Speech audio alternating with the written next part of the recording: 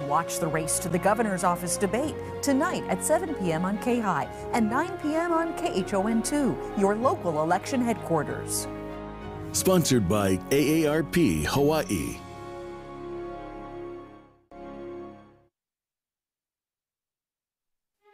Race to the governor's office debate is brought to you by AARP Hawaii.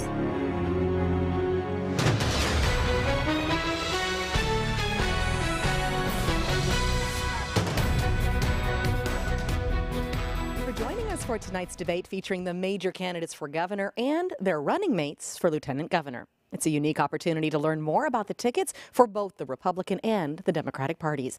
I'm Gina Mangieri. We will get right to the governor's portion of the debate in just a moment. But first, a look at the format. The questions come from our viewers and our newsroom and the candidates themselves. Candidates will have 1 minute, 15 seconds to answer the questions. There may also be follow-up questions, and if so, the candidates will be given 30 seconds apiece. At the conclusion of the forum, each candidate will have the same time for closing remarks.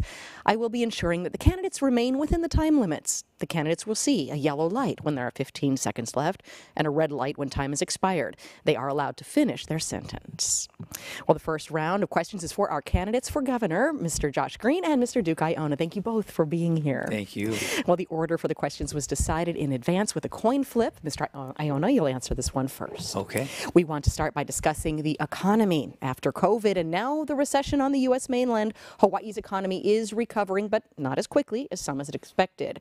What specific policies do you plan that would help residents deal with the challenges posed by a weak economy? Mr. Iona. You know, Gina, this is something that has been resonating throughout the state.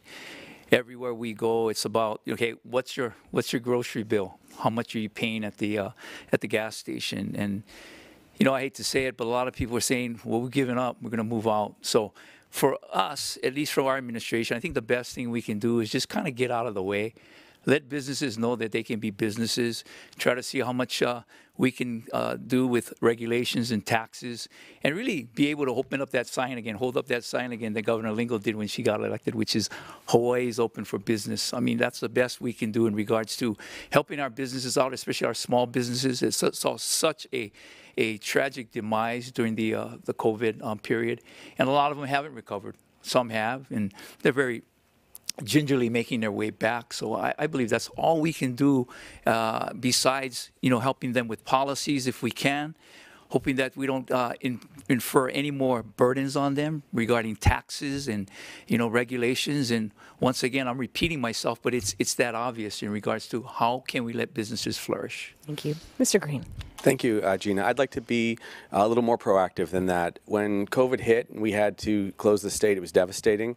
I was honored to help rebuild our economy with the Safe Travels program, which brought about 85% of our travelers back. That was an existential moment for us, so we were able to survive. But we do have to take deliberate action as we go forward. We can't sit back and wait. I'd like to get rid of the tax on food and medication to lower the cost of living for our people.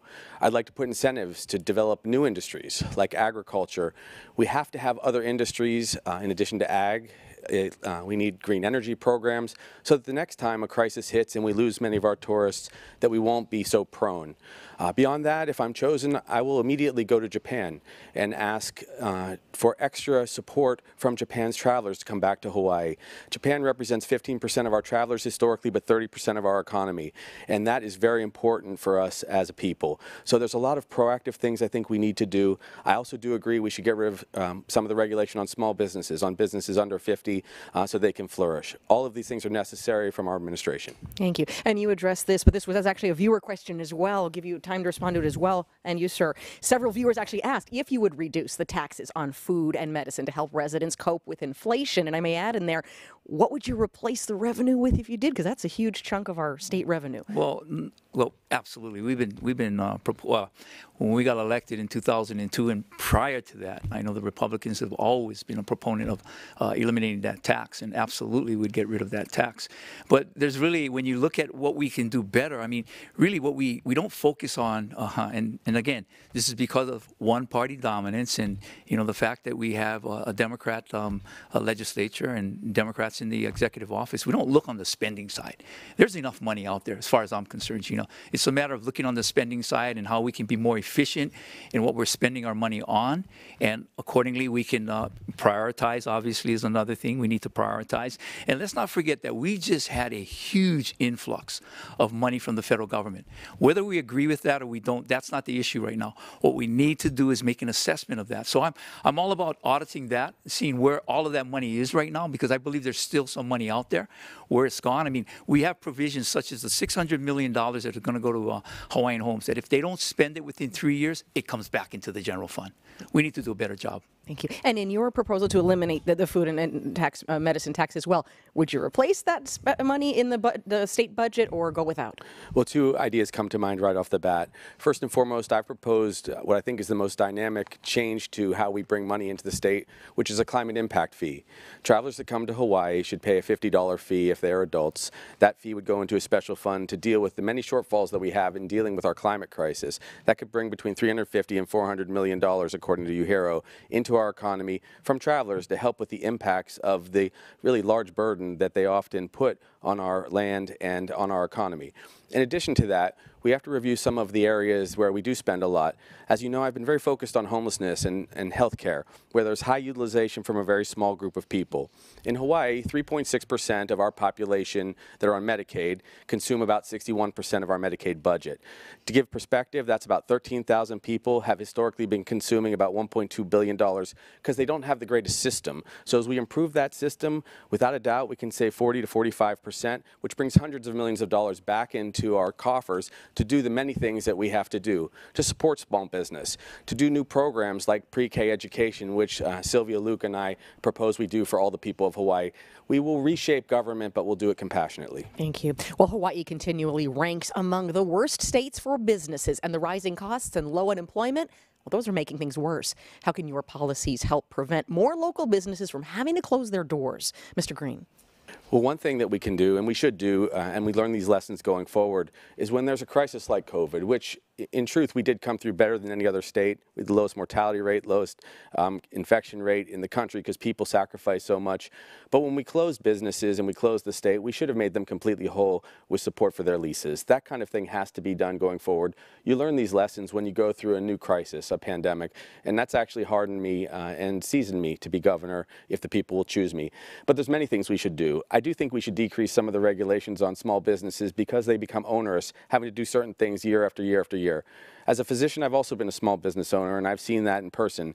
I was also the medical director of the Hawaii Independent Physician Association, and each and every one of those practices are a small business. There are ways that we can change the tax structure in some ways for them. Like was mentioned earlier, if we get rid of some of the taxes, the general excise tax on medicine and healthcare, that will help us deal with our healthcare shortage, our physician shortage. Those are all small businesses, and they resonate across the state because health is a large part of our economy. Mr. Iona. You know, I just heard the Lieutenant Governor state that we came out of COVID as the best we could be, and that's not true.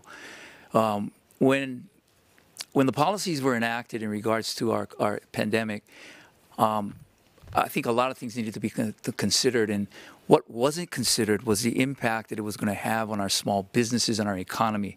And we know right now, and of course hindsight is 20/20, but I believe there was enough information when policies were being created and implemented that we didn't have to have a full closure of our economy. And that hurt us tremendously. And so now we're paying the price. And government just doesn't have the funds. I beg to differ that the economy is going to come back as quickly as some economists are saying. And so as a result of that, again, as mentioned earlier, we just have to get out of the way. We have to make sure that we can look at the regulations. In fact, maybe it's a good time now to reset in regards to our GET tax and see whether or not we should adopt a sales tax. Well, we know that the exemptions, the tax exemptions should be applying to our medical doctors because that's one of the reasons why a lot of doctors are leaving us. Comment about the COVID preparation, just very briefly. The reason we had to take action was because we knew that we were going to see about 4,400 to 4,500 people die each year if we didn't take direct action. And so the calculation was an incredibly difficult one. Ciara Kupuna Parish, they had about an 8,000 times higher likelihood of dying if they contracted COVID versus others if they were younger. And so action had to be taken, and I was very grateful to work with our healthcare heroes to make sure that happened. But there always are consequences of decisions. Thank you. And Mr. Iona, about 25 seconds to respond to that. That was a huge consequence that we paid, and we know now that that didn't have to be done.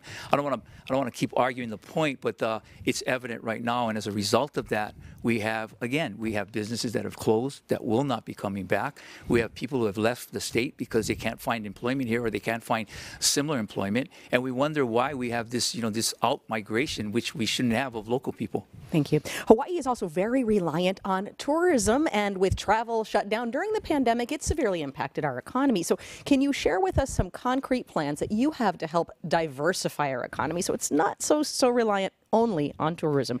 Mr. Iona. This may be one of the areas where we agree on. We need, but obviously I question the timing of it. We've been talking about diversifying our economy for the longest time, and it just hasn't been done.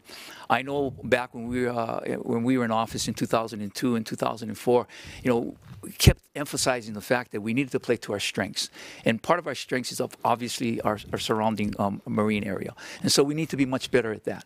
I always said that astronomy was a big part of it. I was a big advocate, along with another Democrat, in regards to space travel. I believe that would have been something that would have been tremendously helpful for us. When it comes to tourism, that will be our main economy. There's no doubt about it. But as mentioned by many, and I think we're on the right path right now, we need to manage it better. And of course, my opponent said, well, we'll have an impact fee. Well, I question that, also the wisdom of that in regards to what our tourists are going through right now.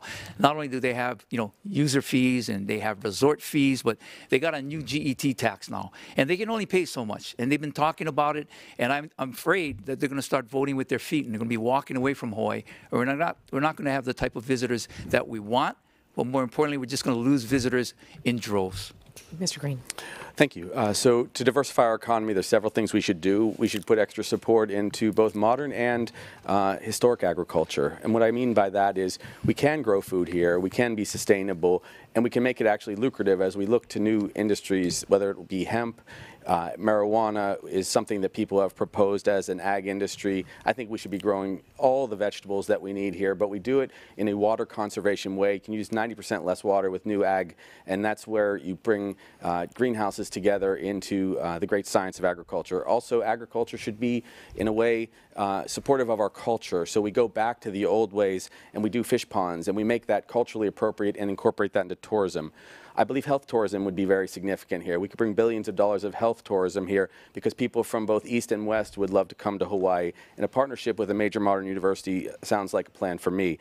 The tax that I have talked about, the impact fee, has already been tested and proven that it will not decrease a lot of travelers, because we had a $120 test that people had to get coming into Hawaii to protect our kupuna and protect people, and we still saw the restoration of our travelers. Finally, I'd like to see film expand in our state and tech expand in our state. I do think that there have been novel ways to put tax credits into place that will bring new industries, but we have to do it because we can't rely just on tourism and the military. Can I respond to that? Yes, please. Yeah, sure. I agree with his last statement in regards to the film industry.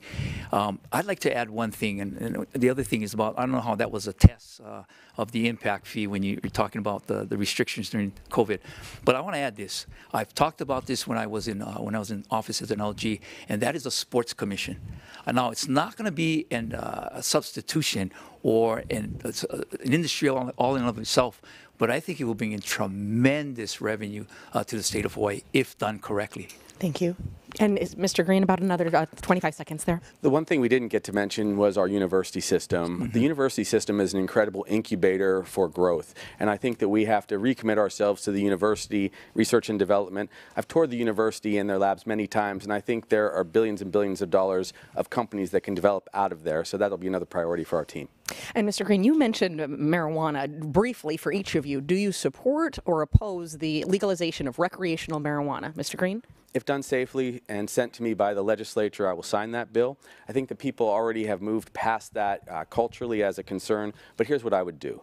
First of all, if marijuana is legalized, it should be very carefully monitored and only done like cigarettes are. I've been very careful to regulate tobacco over the years. We should take the $30 to $40 million of taxes we would get from that, invest in the development and recreation of our mental health care system for the good of all. That's where you have to go with this kind of problem. Thank you. About 20 seconds. I am surprised that my opponent says that he's in favor of legalizing marijuana. By the way, I have an issue with recreational marijuana, but that's for another question, another time. But I'm surprised because of the fact that he's a doctor and the effect in particular that marijuana has on our young adults and our young children. I mean, I think there's a lot of studies out there. I got some anecdotal evidence in regards to how it affects the toxicity, affects the brain development of our young people, and that's a major concern that I've always had since I started drug court. I should mention, because he mentioned my position, that I don't support marijuana for people under 21 before their neurologic development occurs, but the use of marijuana for chronic pain, for PTSD, for spasm, for anxiety has been very important. And the reason I do support this, though I've always wrestled with this issue, is because the impact of opioids, the opioid epidemic, and people turning to other drugs which are far worse, like methamphetamine, is something that we should avoid. And I do believe that this will curb some of those needs to go and get those street medications and street drugs. Thinking about 20 seconds yes, on that. I don't believe in substituting drugs. I don't think you use another drug for whatever the ailment may be. But in regards to medicinal marijuana, I think that's great. And we have a program going on right now. We can do better with that. We should do better with that. And so I'm not opposed to that. But again, we're talking about legalizing marijuana, which is just another drug that's going to go out there and cause more havoc within our community. And we just don't need that at this point in time. Thank you. Hawaii's high housing costs is something that each of you has promised to tackle. Tell us about your specific plans and how they would help all residents, both owners and renters. Mr. Green. Okay, so it's a complicated and huge issue. It is the most important issue we face right now. We have to build thousands and thousands of units to keep our kids home. We have a 15-year-old in our household and a 11-year-old, forgive me, Sam, and we are looking forward to them coming back home. We will build 10,000 units in our first term. We have to do what we can to get rid of the red tape. I'll use executive orders if I have to do that immediately.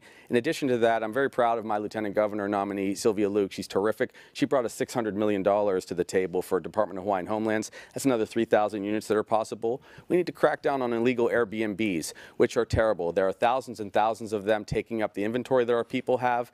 And then finally, vacant houses where people have speculated is unacceptable. We should tax those much more highly so that when people have vacant units, those go back into the inventory for our people. All of these things have to be done together. And finally, we're going to have to take on the water challenges that we have now from Red Hill, because without water, it will be difficult to develop. But I can tell you, I will use, once again, I will use emergency powers if I can't come to agreement with the legislature, which I expect I will, to do all of these programs. Everything that's mentioned by my opponent are nothing but the symptoms of the problem. We need to attack what the problem is, and this is something that this legislature and the executive branches in the last 12 years have failed to do. And the solution to this is really looking at the real estate market and focusing upon the local market. It really is that simple. And in addition to that, what really makes it sustainable over the years is tying real estate, local real estate, to people's income. On top of that, we jumpstart that with the Hawaiian Homes program, and I'm grateful also for the $600 million that's been appropriated, but it has to be done correctly, and it has to be done effectively, so that we can jumpstart it with the 28,000 people are on the waiting list right now, and what we have to do, and this is absolutely essential to unlocking the power that we have at Hawaiian Homes, because we keep it local. It's a local market. It's restrictive to local people.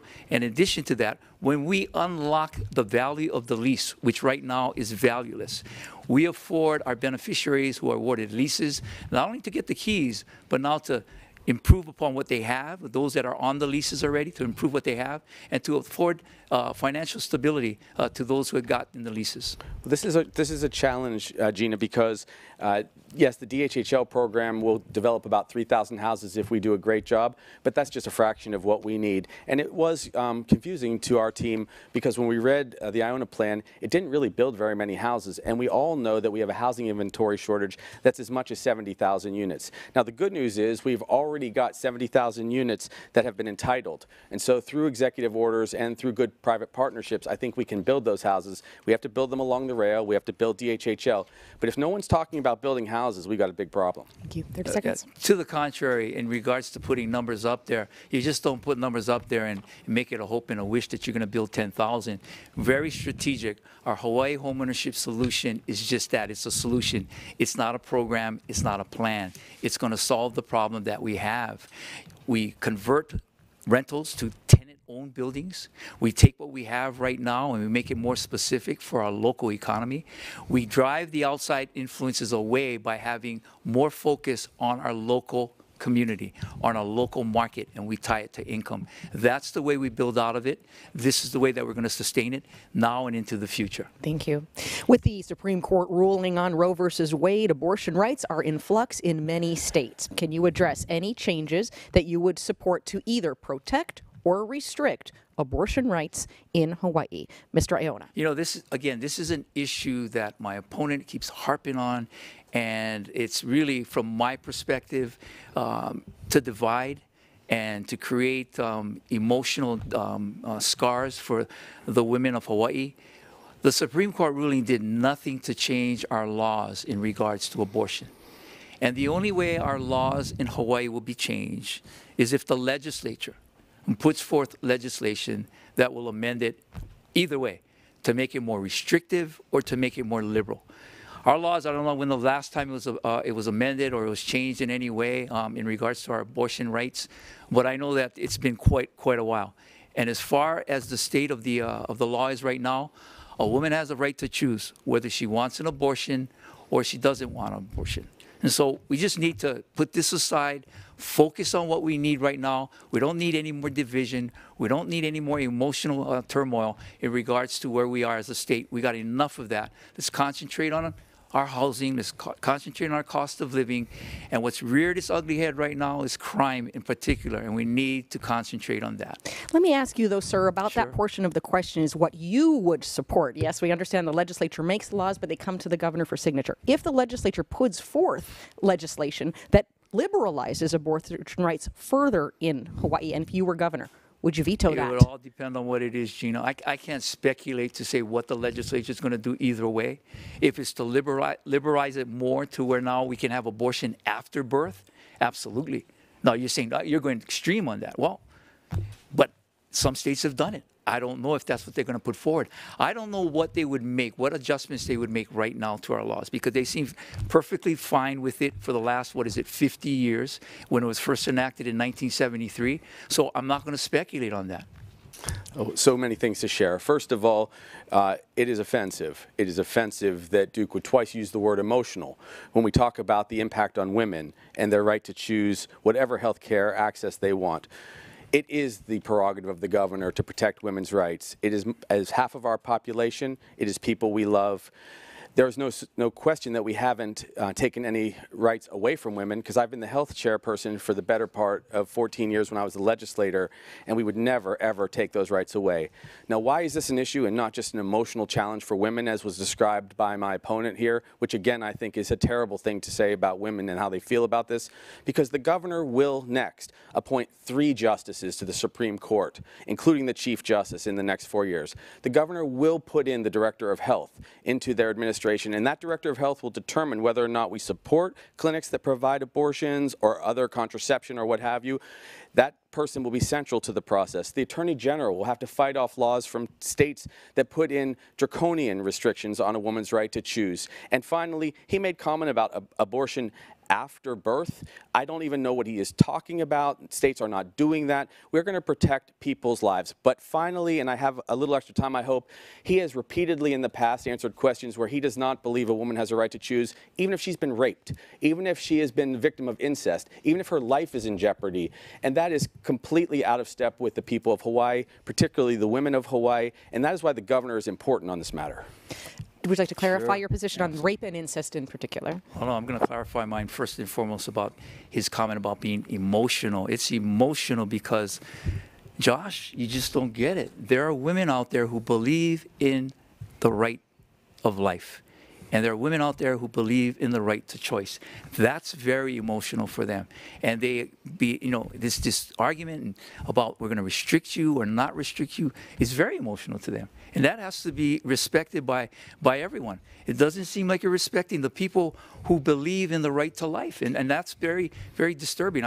I've heard many women say that to me. So I just want to make that perfectly clear. What about your position on rape and incest, she asked? Oh, no problem with that. When that comes to me at that point in time, if it ever comes to me at that point in time, we'll make a decision on that. Do you support I respect the people's choice, and it will be reflected in the legislation that's put forth to me. The legislators will determine that, and we will act accordingly. Let me say something about the justices also. I think it's my turn. He's gone way you're over. You're putting the cart before the horse when it comes to justices, Josh. Do you think they're not going to retire at age 70? You know the process. The process is the legislature will enact first. And then if it's challenged, it goes to the courts. The courts don't legislate. So, come on, basic civics. And back to Mr. Green for your rebuttal to some of those remarks. Yes, several about things. 30 Okay, seconds. basic civics. Mr. Iona has said repeatedly that he doesn't think this is an issue and the governor doesn't have an impact.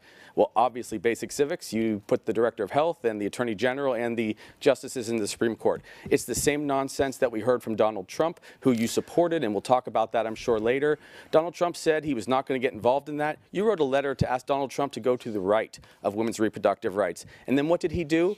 He, as the executive of our country, put Supreme Court justices into a place where they reversed Roe versus Wade, and that has caused an emotional disaster for people who feel they should control their own bodies. And let me say this to the women out there who are pro-choice.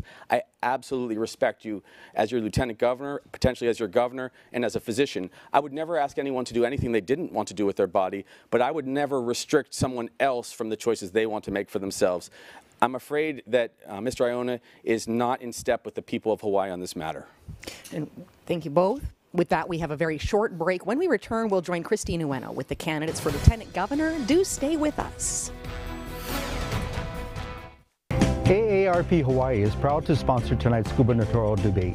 We are committed to providing you the information you need to vote. Older voters will decide the 2022 election.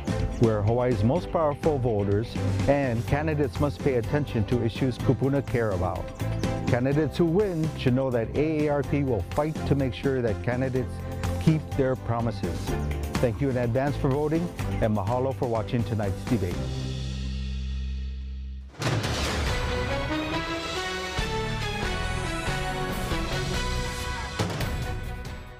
Welcome back. I'm Christine Ueno here with the gubernatorial running mates, Democrat Sylvia Luke and Republican Junior Tupa'i. Thank you both so much for being here tonight. Thank you. Now, for this portion of tonight's debate, I will ask the candidates the same questions, and they will each have 1 minute to answer. Are you both ready?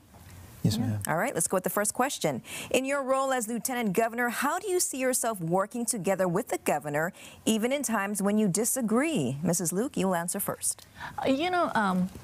Since the primary election, Josh and I talk pretty much almost every day, and because our values and politics and policies are aligned, we are already talking about how we're going to solve many issues, including homeless, including housing, including some of the really bold initiatives that I helped pass. Josh mentioned the $600 million for Hawaiian homelands, $300 million for affordable housing, $200 million for preschool expansion. These are things that we're excited to work together to help the people of Hawaii. All right, Mr. Tupa'i. It's been a pleasure going around with Duke and just learning a lot of different things within the state, even going out to Kauai, Maui, Big Island, and seeing the people out there and just listening to them and just seeing just the political acumen and just the leadership that he possesses to bring to the state. As far as working together, the leadership style, we've been very collaborative. We meet every day. We go out on the road. And just to see the people out there and to see that our messages resonate with them, it's been exciting to see that, yes. Okay. Next question. What skills do you have that you believe set you apart from your opponent and put you in a better position for the job? Mr. Tupa'i, you first. Yes, ma'am. Me as a former coach for Hilo High School, coaching football, also as far as a pastor or as an instructor with Hawaii National Guard Youth Challenge Academy, or lieutenant governor, these are all areas of service. And the silver lining is that it's serving the people. So whether as a coach, as an instructor, as a pastor, lieutenant governor, these are just titles that show the jurisdiction that I serve. And in the end, I'm not a politician, but I consider myself a statesman. And a politician only says what needs to be done for the next election. A statesman says, and they think about the next generation. And for me, it's to serve the people of Hawaii, to hold a bigger broom, a bigger shovel, just to serve more people. That's it. Okay, Mrs. Luke? You know, I have to say that Coach Tupai did a really great job at Hilo High School. Hilo High School has done such a terrific job raising many of the values and integrity of many of the kids. And one of our colleagues, Chris Todd, is also a coach at Hilo High. As far as my skill set, you know, as you know, I've been finance chair for 10 years. And through that, you know, I personally know how government works. And I know where some of the deficiencies are, some of the challenges are. And over the last 10 years, I've been very instrumental in bringing the state to where it is today, which is saving up reserves, which was really instrumental during the pandemic, fighting off many of the issues that we need to do. So I'm ready to work with Josh, and we're very excited. But, you know, great work with Hilo. Thank you. Yeah. Okay. Next question. What issue would you like to take charge of in your role as Lieutenant Governor? Mrs. Luke, you first. You know, this is where I give so much credit to Josh, because we have never had a governor at this stage, or to be governor, at this stage, to discuss with a lieutenant governor candidate about some of the issues that he's willing to allow the lieutenant governor to tackle. And so in this situation, you know, he knows I'm very passionate about expanding preschools. 50% of our preschool kids, 3- and 4-year-olds, don't have access to early learning.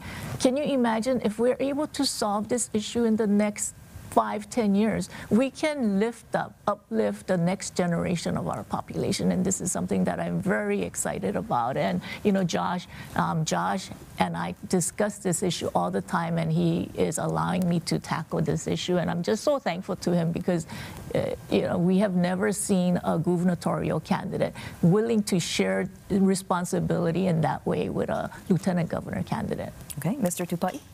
Yeah, actually, Duke and I discussed this, and it's something with my heart as far as for youth, very similar demographic. And just to reach out, especially to a lot of the young men that are coming in to adolescence. You know, we see a lot of absentee fatherhood, even within the families, and we feel like that's what's missing.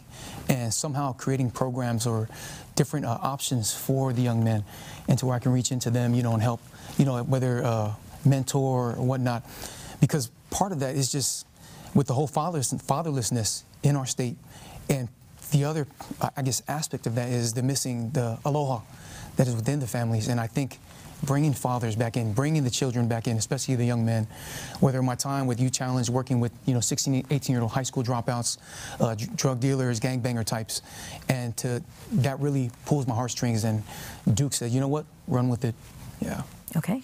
And the final question, if the voters do not choose your party to lead our state, what would you do to continue to serve the people and advance the initiatives you have planned? Mr. Tupai. You know, we're all for the rule of law, and whatever the people decided to do in 33 days on November 8th, you know, we'll respect that. But I'll definitely, as a, you know, current pastor, I'll still be helping the community. That it doesn't matter if I have a title or not, but the objective is to serve and to perpetuate, you know, life here in Hawaii. Okay, Mrs. Luke? You know, after a really tough primary election, I'm just so thankful to the people of Hawaii for giving me this opportunity to be the lieutenant governor ticket on the Democratic side.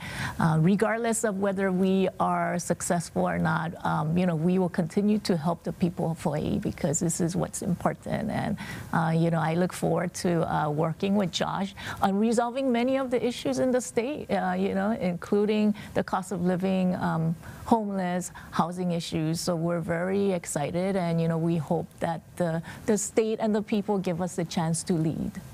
All right. Well, that brings us to the end of this segment with the Lieutenant Governor candidates. I want to thank you both so much for being here tonight. Thank you. Thank you. All right. We'll be right back with Gina Mangieri and the candidates for governor after a short break. Stay with us. What if politicians walked in our shoes? If they had to worry about paying bills, had to wonder if they could afford their prescription drugs, if they struggled to care for a loved one, if politicians walked in our shoes, they'd fight for what we need. Tell them at aarp.org/inmyshoes.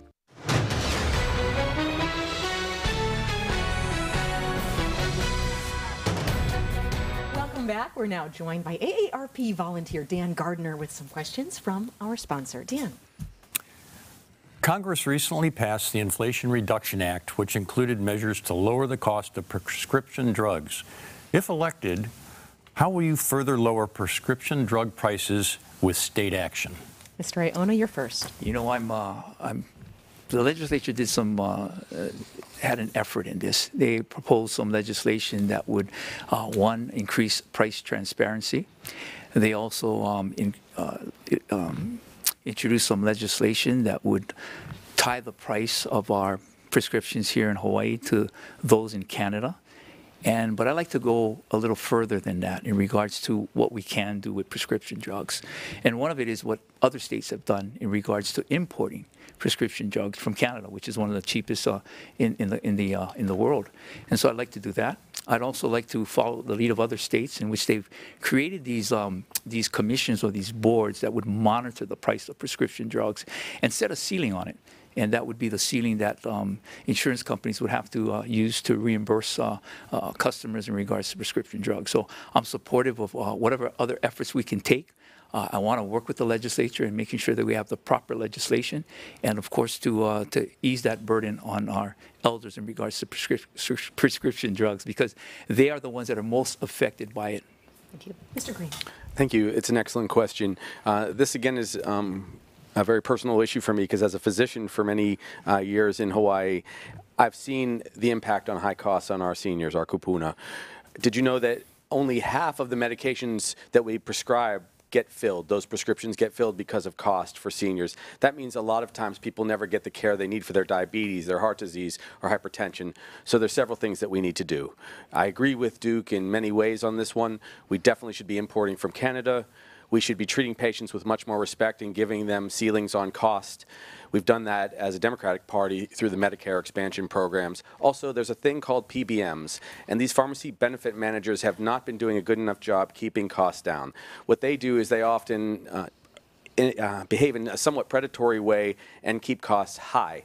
And though it's meant to reduce the costs, it really has not happened. So we go to Canada to get drugs, we put caps, we support even the big box stores that do $4 prescriptions, and we make sure that providers never have to get prior authorization for a drug that's a little bit more expensive, but that the rebates can come to seniors, because they should get the best drugs for themselves at a cost that they can actually fill. So all of these things have to be done, and really taking care of our kupuna, keeping them from having severe disease and outcomes, is the right thing to do for our people. Thank you. And Dan has another question. What will you do, a just passed law creates a Hawaii retirement savings program that must be implemented by the next administration. What will you do to make sure the program is successful and all workers gain access to payroll savings? Mr. Green, you're first. Well, I also appreciate this question, because kupuna poverty is a really large crisis. We've seen some of our kupuna become homeless because they have not been able to survive on Social Security and end up on the street. So what does the governor need to do? The governor needs to make sure that our DBED director, our Department of Taxation, and all of those individuals that touch our kupuna lives get them a program that is very easy to manage with a lot of support. Our Office of Aging should also be supportive. For all of us, it's hard enough to navigate some of these challenges. These retirement programs can be very difficult. They can also be predatory in some ways. So we should be very supportive of our kupuna as we enact this system. Not everyone's lucky enough to have a pension, and often Social Security is not enough to survive on. This retirement program I thought was a great idea. I gotta admit, I agree with the legislature on this one. The process, though, the dynamics of implementing it are going to be very, very, how can I put it, sensitive. There are some time limits to it. So initially, what we're going to have to make sure is, first and foremost, that we identify all of the employees that would be affected by this because this is an opt-in program instead of an opt-out program, which is what I believe AARP was interested in first, and that's the route that they wanted to take. But the legislature went the other way, so we have to identify them first and foremost.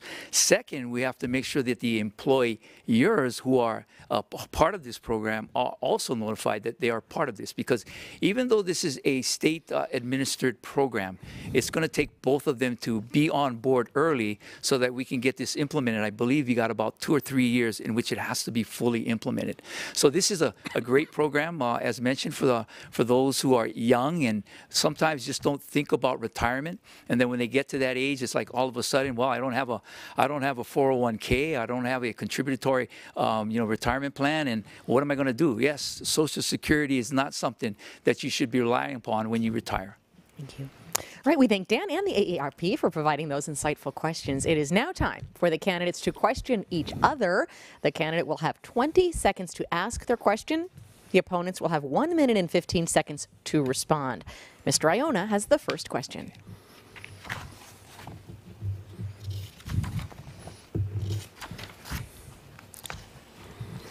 I'd like you to tell me which parts of this you agree to and which parts you don't agree to.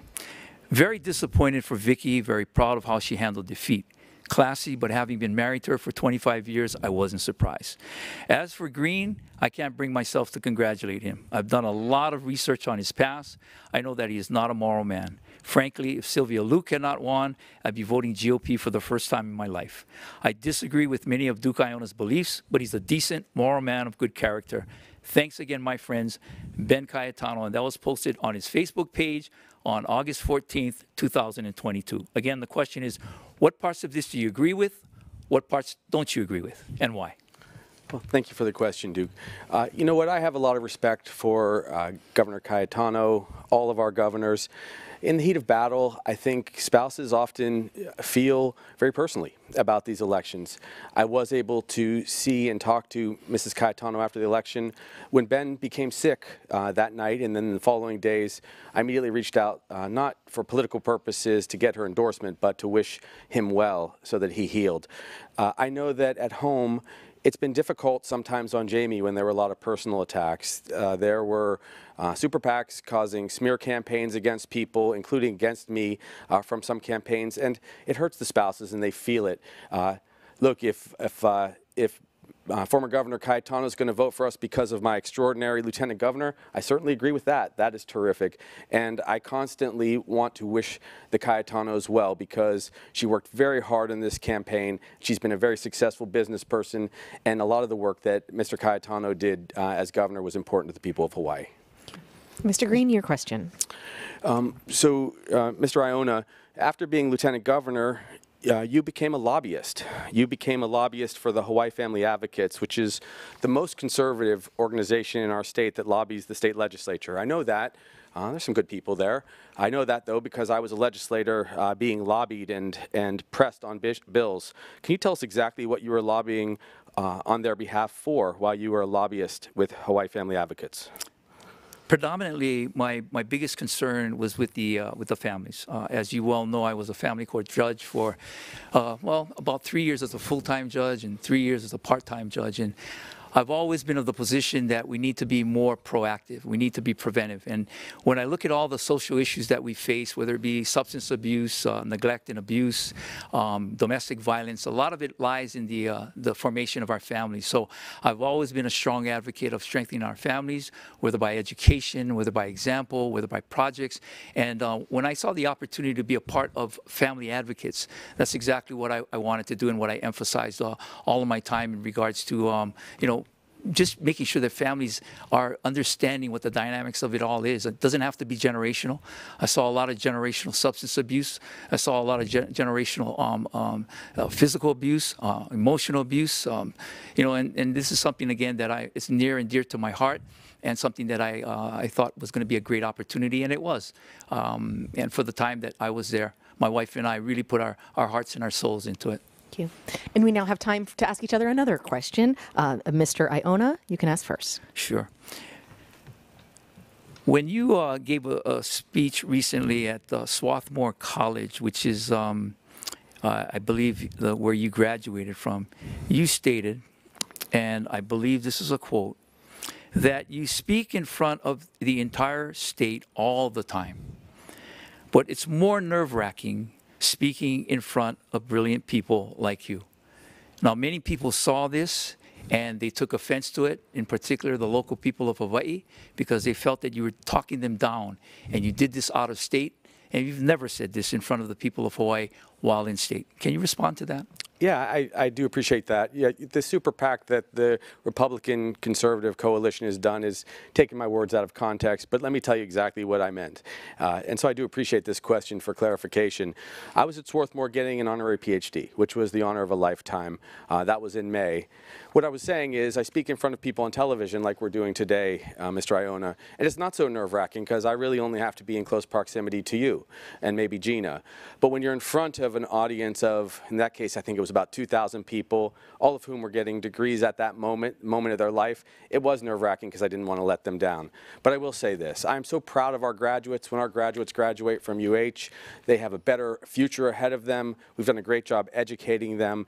It really is extraordinary to see how people do so well here. And I'm always going to be an advocate for higher education. But in that particular case, I did want to be very clear that I was just nervous in front of a big group. That sometimes happens when you went to a college like that and you were in front of your old professors. But when those comments were taken out of context and cut up into pieces, I think everybody should see through that. But I'm really grateful to tell people how much I respect them here in Hawaii, here on the stage. Thank you. Can I respond to that? I didn't think we were answering and doing response, but we could do that. We don't have a rebuttal on this particular section for the interest of time on this one. Okay. Mr. Green, your question. Sure. So, Mr. Iona, in 2016, you supported Donald Trump. You voted for him. You share his values. You had Facebook posts that said that you wanted to see people make America great again, his old rhetoric.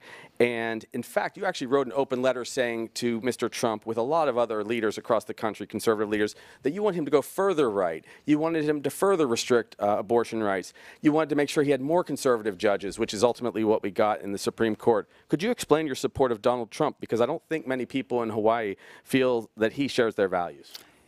First and foremost, I don't do Facebook, so I don't know how you got that, what you're saying about a Facebook post. So that boggles my mind right now. Secondly, yes, I did vote for Donald Trump in 2016. He was the Republican nominee. I would like to add that it was a very robust caucus. There were about 16 candidates, and my initial support was for Marco Rubio, who didn't quite make it. And so as such, I did support the Republican nominee, who ended up to be Donald Trump, simply because of the choices that we had in that election.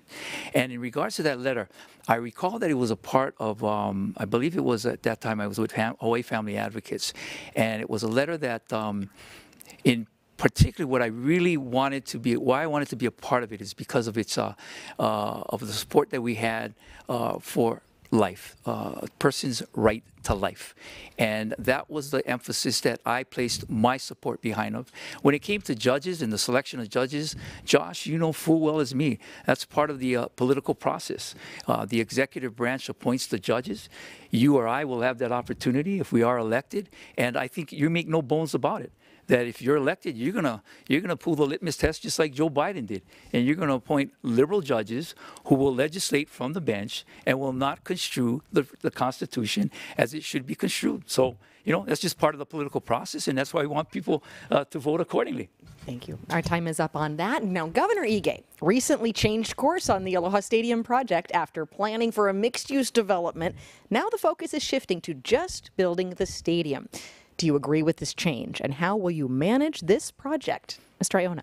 Before I speak ill on this, because I just don't have enough knowledge. I don't know what his changes are. I'm like a lot of other people. We're kind of like mesmerized right now. We're shaking our head and scratching our head and going, what is going on? So I can't really comment on that. All I can say that the timing's a little suspect.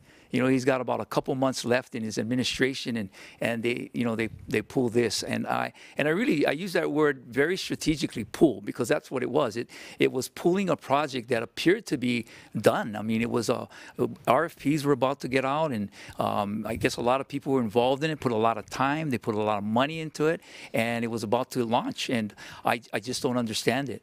What my perspective on it might be, I think, is irrelevant at this point in time. I think I've said it in many other forums in regards to the fact that, I prefer to have an on-campus stadium at the University of Hawaii. However, if I am legally bound by what has already transpired in regards to this administration and where they want to go, I will have to follow the law. But again, I just don't want to comment on something that would be pure speculation and really might inflame the situation even more than it needs to be at this point in time. Thank you. Mr. Green. Thank you. This is an important piece of governing right now. What happens at the stadium could help us avert a downturn in the economy. And so I take this very seriously, and as I get briefings, I want to make sure that everyone understands my position. No matter what decision is made in the last month or two of Governor Ige's administration, I intend to make sure that we have housing be a part of our plan for the stadium development. It's very important that we have housing because housing is our largest crisis. There has to be an economic generator there too, and we should expedite the stadium build because if we don't, we could lose our Division I status. If we lose our Division I status, it could jeopardize a lot of our other sports that many women participate in. So we have to make sure that we get this done and get this done in an expedited way. When I was in the legislature, I fought for example, the Cancer Research Center to be built. We increased tobacco taxes and we built the Cancer Research Center. And in that case, I pushed it along, and we did that because of the good work of Michele Carboni and the university folks. We were able to build that $18 to $19 million under budget and 6 months faster. So I'm going to push them to build it quickly and have housing be a significant component no matter what decisions are made in the coming weeks. Thank you.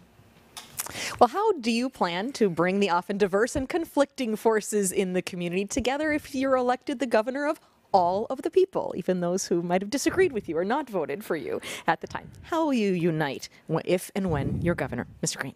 So uniting people and giving them hope is probably the most important thing that a governor can do. Take, for example, the vaccination situation. Now, about 85% of those who are eligible, because you have to set aside children who couldn't get the shots, got vaccinated. But that left 15% of people who, in their heart, believe something differently.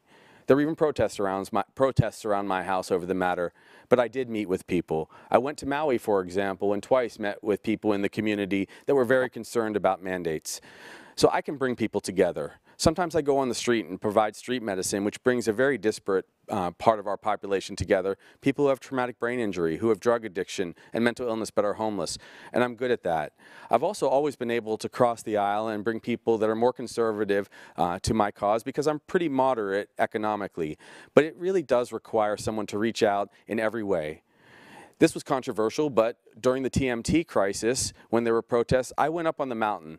And I know that made everyone's eyebrows raise, but I did it after doing an ER shift on Big Island because I was worried about our kupuna. And I will engage as a governor in person to make sure people know that I respect and love them. That's the way Jamie and I handle our job. Thank you. Mr. Iona. Yeah. First and foremost, to bring in any forces together, you have to have some respect. And respect gets respect. And that's exactly what's lacking in state government right now, especially in the executive branch. I don't know how my opponent can talk about bringing people together when he himself and Governor Ige have never gotten together. They've never gotten together as far as I can see in regards to the COVID pandemic that we had. I've never saw them attend a joint press conference. I've never saw Governor Ige once say that any of the policies that he adopted and he implemented were a result of the recommendations that given by his lieutenant governor. But as far as I'm concerned, I have proven myself in regards to my 12 years on the bench in bringing people together. Yeah, albeit I am the authority, but you still need to bring the parties together because in many instances, what you have to do is you have to mediate a case. You have to make sure that they can come to a compromise. And that takes a little bit of skill, a little bit of wisdom, and a little bit of knowledge, which I believe is essential at this point in time. So when we talk about respect, respect gets respect. When we talk about trust, trust is based on respect. And we don't have that right now in government. We're going to bring that back, and we're going to make sure that the people all know that they have a seat at the table and that we can collaborate.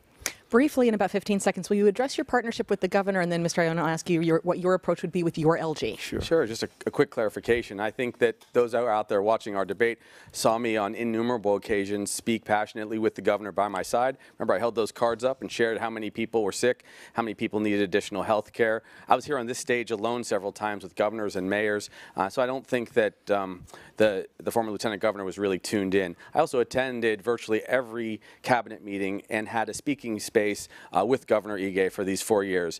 We sometimes disagree, but I hope I made him a stronger governor, and I know that we came through COVID better because of our collaboration. And sir, how would you approach your LG relationship? Well, I definitely would hope that my LG nominee, Mr. Junior Tupai, has a different attitude than the current lieutenant governor, who at that same college and same address said that the LG position is useless. And he said it's true. He's tried to make the most of it. And I know that Junior has that, doesn't have that attitude. In fact, I think he's going to be a great LG. Why? Because he's not a politician. He's just somebody who wants to serve. He's been doing that his whole life. And obviously, I'll embrace him the same way that I was embraced by Governor Lingo. Thank you. But we're almost out of time. He says that sir, he took that out of context. You never gave me time. He took it out of context.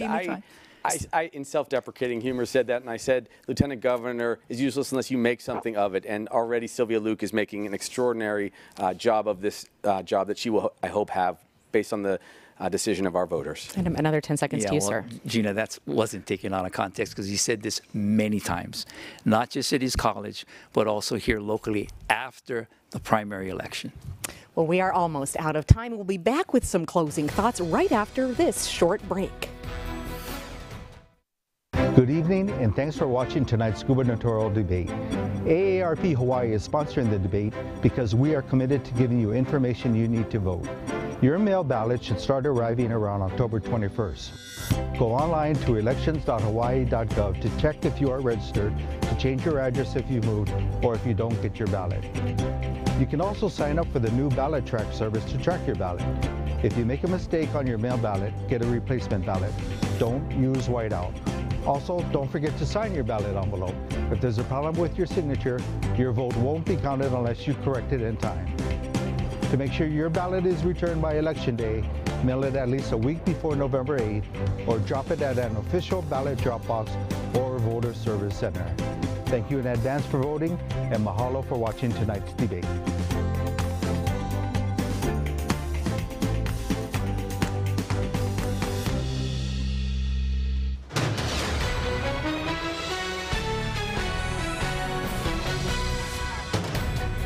Welcome back, and now it's time for closing statements. Mr. Iona, you have the first. You have 1 minute.